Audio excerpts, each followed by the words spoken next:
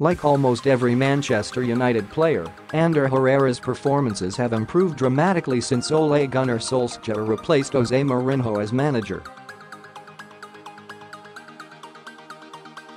Herrera was used sporadically by Mourinho, but he has become a crucial figure in Solskjaer's squad. The Spanish midfielder has started 6 times in Solskjaer's 8 games as Man United boss. He has been impressive alongside Paul Pogba and Nemanja Matic in midfield. However, there is a chance that he may not be at the club much longer. Herrera's contract runs out in June, meaning he is free to negotiate with clubs from abroad.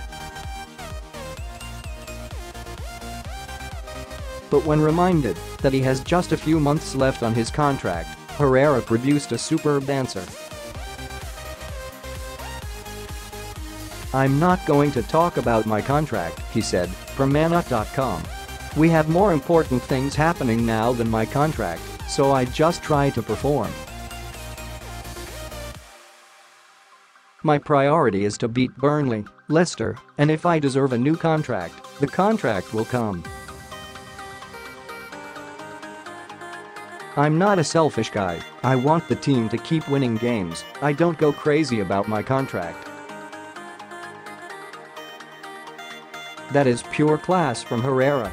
The Spanish midfielder is clearly not concentrating on his future. The only thing that matters to him is helping United win games.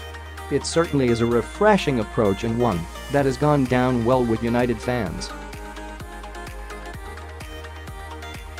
It is understood Herrera's preference is to extend his stay at Old Trafford, and Solskjaer was very complimentary of him earlier this month. As a midfielder, he's a bit different to Paul Pogba, to Nemanja Matic, with their physical attributes, said United's interim manager, per the Evening Standard. But he runs and he runs, he wins the ball, plays it simple, he makes some good runs into the box as well. Hopefully he will continue like this. I've always enjoyed watching Ander from when we signed him from Athletic Bilbao. I thought he did really well against us when he played for them as well, so he caught my eye then. Do you want Herrera to extend his stay at the club? Have your say by leaving a comment below.